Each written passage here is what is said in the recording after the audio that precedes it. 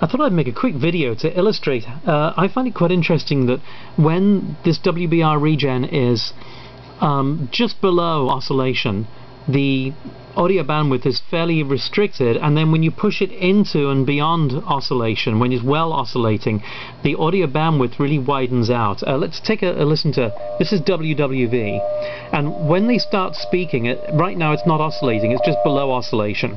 When they start speaking, I'm going to twist the regeneration control well into oscillation.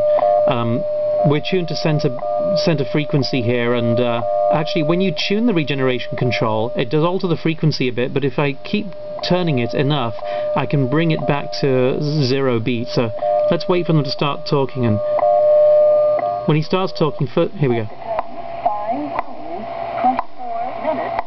Now listen to this.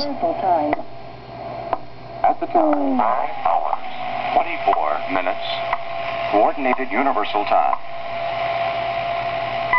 Did you hear that? The bandwidth widened out, and actually I think it sounds nicer. I actually like listening to AM with the set oscillating, though you have to be careful to use the regeneration control to tune to 0 beat. Kinda neat, huh?